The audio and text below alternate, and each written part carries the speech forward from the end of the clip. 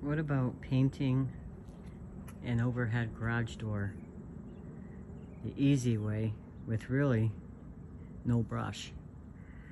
Well, first of all, you want to power wash your overhead garage door. You want to get all the dirt and dust off, because if you don't, your paint will peel because it has nothing to stick to. So you see I have so many panels on my door. It actually had a flat paint to match the trim. See the difference there? Flat on top. The bottom, I used a satin, and I went a little bit deeper. Satin tends to allow the water to run off the overhead garage door to where I feel like flat paint absorbs moisture more than what the satin does. Satin is like a shield, right? So the easy way to paint your overhead garage door, I'm in the sun now.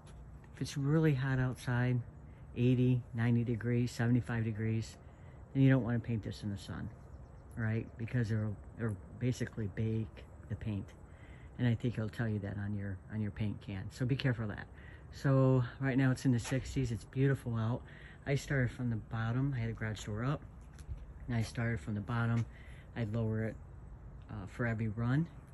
That way I was sure that the garage door wouldn't get dirty, even though it's not windy out, and the panels stayed cool. Okay, so again, I showed you in a couple of my videos the SlimJim rollers, right? Some say cigar rollers, some say SlimJim. This is my satin paint and my grid. So like I stated before in my other video, always keep that roller full paint. Not full to where it's gonna splatter and all over the place and drip all over the place, right? So you see where I left off. It's important to go one direction, go with the grain, right? Back and forth like this, right? And you want to keep going. I start from right to left, but I think it's because I'm right-handed. See the gook in there? So what we want to do, use the end of your roller like this, right? And it fills all these little seams, right? Right there. Come down like this, right there, right? So it's kind of like you're cutting it in with the roller. Let me get this off here. Boom, boom, like that.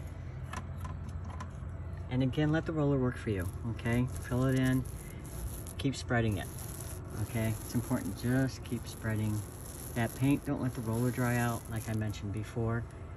All right, see how that fills that nice and neat like this. All right, even at the top here, I've already painted this earlier today, but see this roller? It gets it right up in here, like this. Like that. We don't want to put too much paint in there, because you don't want that to stick to the overhead garage door.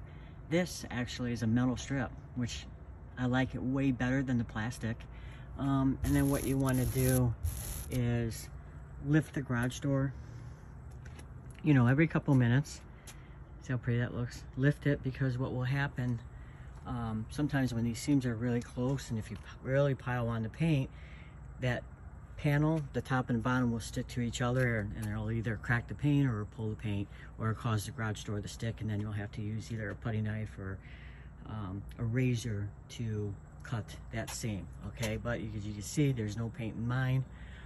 Going really smooth, nice finish on that. See, a little bit of a shine, nothing too crazy. That's my tip for today.